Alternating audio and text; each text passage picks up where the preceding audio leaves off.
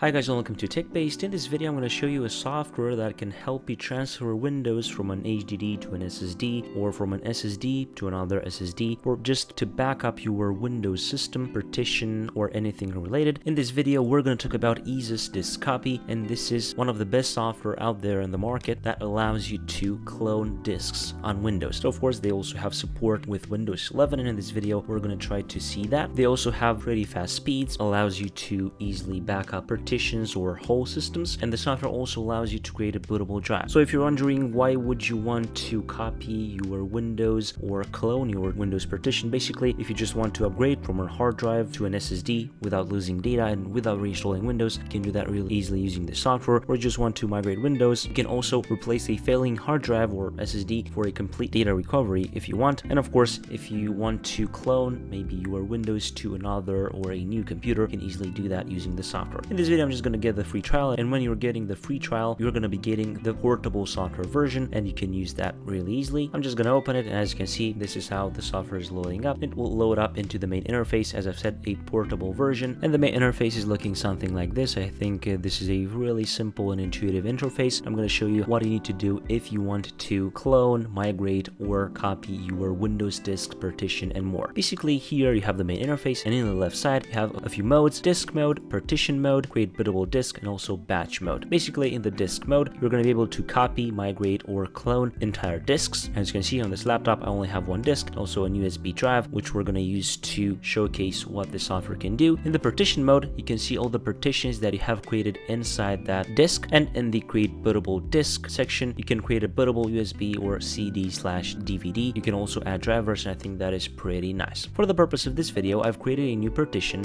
so that we can copy it. I've created this new partition, new volume H, and basically here I have a text document which just says TechBased, and also an image where I drawn TechBased so that you can see that the software can easily clone and copy entire partitions with ease. Of course if you were to copy an entire Windows partition it would take longer, maybe half an hour, maybe an hour, depending on the size of that, but to showcase how the software works and how you can use it is just enough to show the full potential of the software. So in this case we're going to go into partition mode to select our partition. Basically now we select the source, so we're going to go and select the H partition, new volume H, select it and then click on next. Now we have to select the target, basically where we want to copy or clone that. I'm just going to select new volume G, which is our USB drive. And then I'm going to click on next, and we have here the disk layout, basically where we're copying to the target. And of course here you also have auto fit the disk, copy as a source or edit disk layout. If you want you can also do that, and you can also check the option if the target is an SSD. Basically it will optimize the speeds and the transfer will be even faster. Now basically if you selected your partition or your entire disk, basically the process is the same, and the target, maybe you want the target to be an external SSD, an external hard drive. If you just want to back up your Windows it's really simple, so it is the same process. Then you click on proceed, and of course the data on the target partition will be erased. Please ensure you have selected the correct target partition, then click continue to start copying. I'm just going to click continue and